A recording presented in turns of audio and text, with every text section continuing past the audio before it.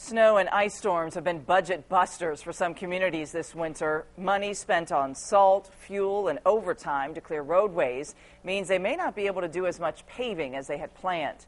But as News 10's Mike Grant tells us, this winter has turned out to be a little less expensive than one county anticipated.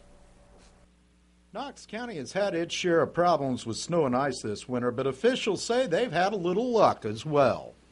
The last big blast of winter that paralyzed much of the Wabash Valley blew just north of here. Really, we got a little ice in the northern part of our county, but the majority of the county really didn't get a majority of the ice.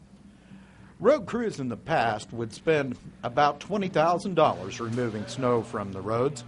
This year, with a new homemade pre-treatment system that uses a combination of brine and beet juice, crews have been able to clear the same miles of road at about 1/4 of the cost. It's been very helpful, and it has lowered our cost, and we've been very fortunate.